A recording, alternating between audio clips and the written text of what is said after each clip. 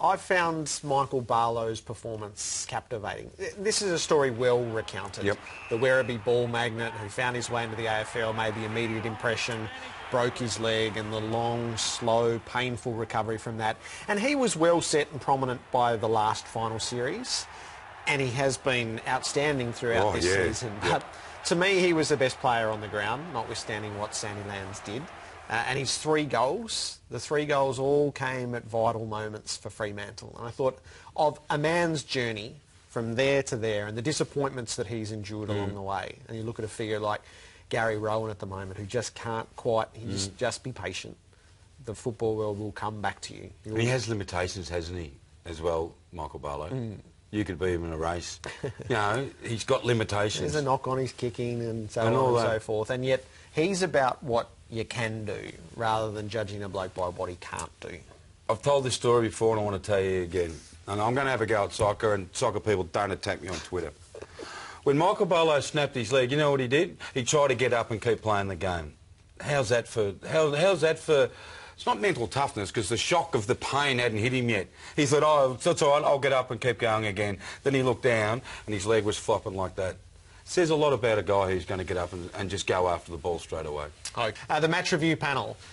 This always focused on the events of Simmons Stadium, which, you know, had a bit of powder keg about it. It's fizzed in the aftermath. Anxious wait for Trio turned out to be a bunch of clearances and a couple of reprimands. So Zach Dawson was the... Hear it all this here. You called this game, Jude, right? Yeah, that was never going to amount to a suspension. Thank God, though. If he connected, he would have knocked Pods into next week. Yeah, it would have been... Look at that, bang! He would have missed it. Silly Zach, he's lucky. And then cleared for contact on Stokes as he came running through. That went to investigation. They interviewed Stokes as to what had happened. He said he bumped him. Cleared for a second incident with Podsy Adley, which comes up here in the goal square. In fact, that didn't even go up on the sheet. Nor should it. And then the last one was the bump on Selwood in the final term and how that was going to be assessed. Tell me the difference between that and Jack Zeeble. Yeah, I've heard a few people raise the Jack Zeeble. I guess the difference is Selwood got up. Oh, and he didn't bring his arm in. I can't have that as a suspension. No, neither can I. I couldn't have anything. I couldn't have much of the post-match here. It was a filthy game. You know what I thought it was? I thought it was a tough final and everyone's playing for keeps. So there are the 2 moments where players were failed off the ball, and these have both resulted in 1 week suspensions with guilty pleas that come down to reprimands. The first was Enright on Chris Mayne, which is an intentional act, low impact, and thus it comes back like that. And the second one was what happened next when Mayne went for Steve Johnson. Someone told me mistaken identity. I reckon he thought Johnson had failed him. But seriously, that's happened 100 million times in footy. I don't think you should get a week for it. I think it's finals time, and the events what happened after the game with Ross Lyon and Shane McInnes added to the drama of this game of going into states, you know, country ground. I just thought it was terrific. And Ross Lyon should have said, sorry to keep cutting you off, you know what Ross Lyon should have said when he was asked? Yeah, we targeted 22 of them. And we won the game, and we're going home for a preliminary final. Well, did you watch year after year after year. Yeah. Did you watch the game, Bomber?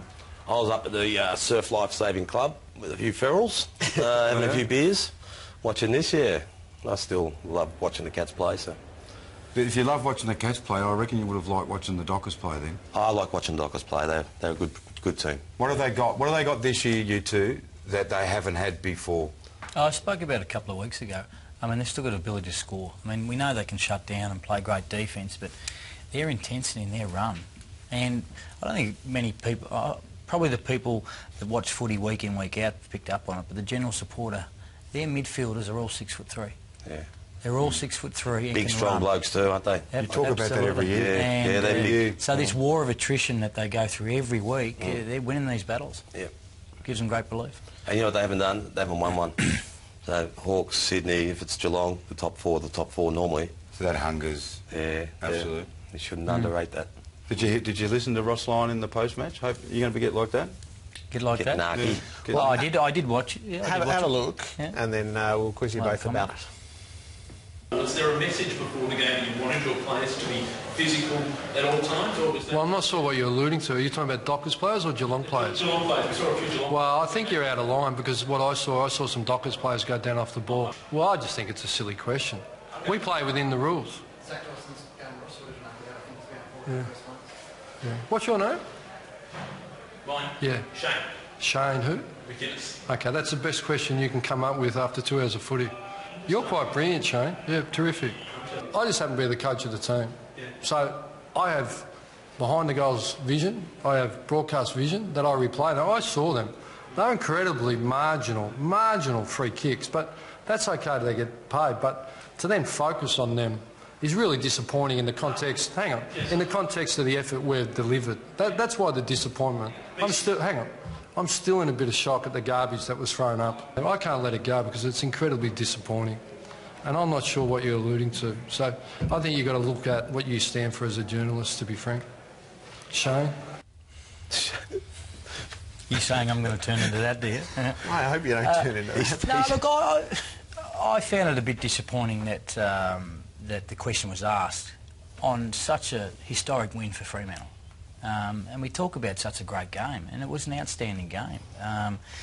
And it was early in the piece, maybe at the back end of the Leon, they're not going to stop asking that one, but mate. at the end of the day, though, Bomber, I mean, you know, did Ross go overboard? I mean, I'm not here to judge There's that. no doubt he did. But at the end of the day, I mean, why not talk about some of the brilliance or the football that the Dockers played from the start?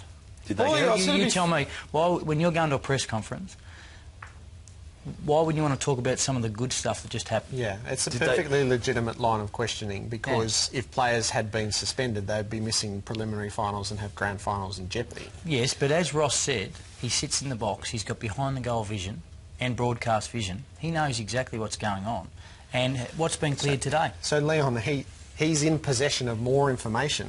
Why wouldn't he put it over just like you did then? Well, I just think that concentrating on all the negatives, why not concentrate on the positive and then maybe a question like that at the back? Because he's still in game mode, G. Exactly. He was still in game mode. Yeah. That's one of the hardest things to do. Because he goes first no matter what, because he's looking to get out of town. You did it with Brad Ottens. Oh, yeah. Remember? It's going to happen. All of you. I love that. You know why? Because footy's a tough game, and if you're going to ask tough questions, you've got to be prepared sometimes to get belted back around the ears. Yeah. That's as simple as that. And that was the kind of day it was. I'm glad it drifted into the post-match. Because it was high stakes, it was high emotion, it was a tough, physical games of finals football. He was up to, wasn't he, Rossi? Yeah. He's going to Geelong. They told him you're playing at Geelong, so he goes down there a week later. Yeah. They've lost one game in 50, and he walks away with the chocolates. It's a great victory. Winners are grinners, mate. Yep. Now, this is very specific. Was the line of questioning to Ross Lyon fair? Yes, of course. Not the reaction? Oh, of course it was. It was a physical game. Should have asked Chris Scott as well. They did. Good.